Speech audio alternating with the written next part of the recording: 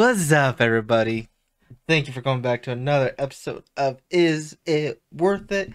Now, I wouldn't be doing my part in the community if I didn't complain about Tuesday when the servers went down. Well, there's my complaining. The only thing that sucked is that this video is late now because of it. Oh well. But, in other news, we did something different this episode. Well, kind of different. We still did a boss, but it's not a safe boss. So we went into the wilderness and we decided to kill venanatis, the big ass spider that annoys the hell out of everybody who runs past it. Now this boss is in level 25 to 30 wilderness. It can one-shot you. You have to deal with PKers, all that fun stuff. And I just hit my microphone. Also, if you're wondering why I'm talking like this, it's because I'm irritated with this boss. It's 4 in the morning, and for some reason, I can't sleep. So now you got Irritated Slayer meshing with Tired Slayer, and you get me. But enough of that. What are the requirements for this boss? 75 range, base 70 if you're using Varrock, crossbow, all that fun stuff.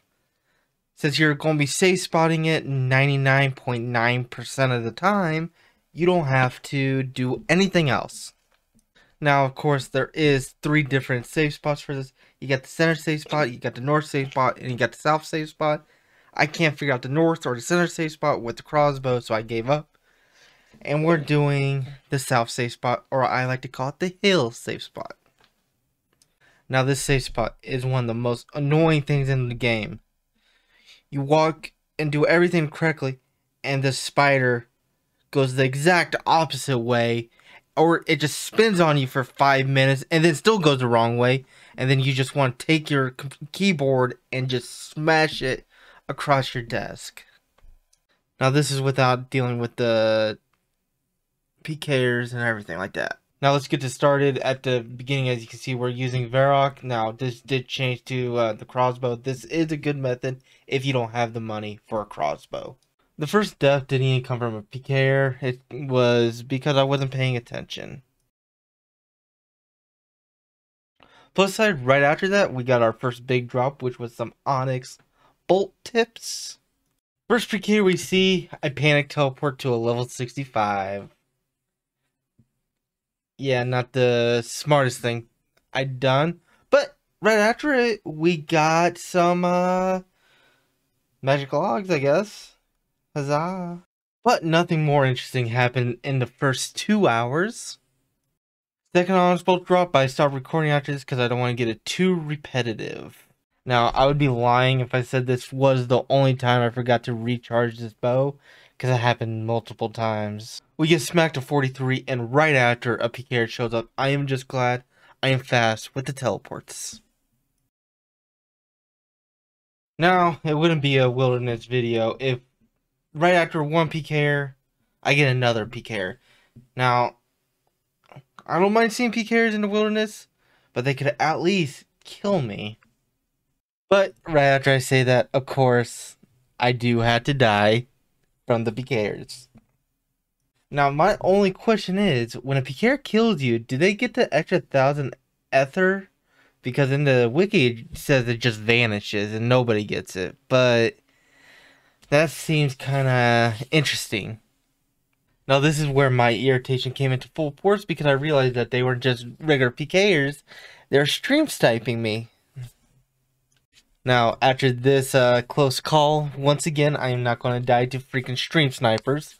We went into some stuff with my Iron Man and that sort of stuff. That video should be coming out soon. And yeah, we finished this video off stream. Now, I'll be honest, after I stopped streaming, I can't remember if I saw more PKers in the last 4 hours or not. I looked through all my clips, I cannot find anything. But what I do have is I have like 5 minutes of videos of the spider just doing this. Now, I do not know why the spider does this to me, and it annoys the hell out of me every single time. But thank God, we are done with the 10 hours of this damn spider. Now, due to the failure early in the week, I did lose the loot counter and the supply counter. Now, I am going to find a new way to do supplies because I don't trust RuneLite because it doesn't track everything. So I'm going to probably make a spreadsheet from now on per video. But the loot, this is what we got. I took a picture of it in the inventory so you guys can see everything. So in total, after supplies taken out, we basically made 5.4 mil. Now, we only did 97 kills this hour. Now, before you guys go into the comment section complaining about how shit I am, just remember, this boss spun on my dick for at least an hour and a half during this 10 hours. I hate this boss. I'm never doing it again. But other than that, guys, I think we're done with this video. If you guys got any tips or tricks on this boss, leave it in the description so I can research it and try to do better if I decide to do this boss again, which I don't plan on. Or if you guys have a recommendation for the next episode, let me know. And as always, my Twitch is in the link in the description, and I'll catch you guys in the next one. Peace out.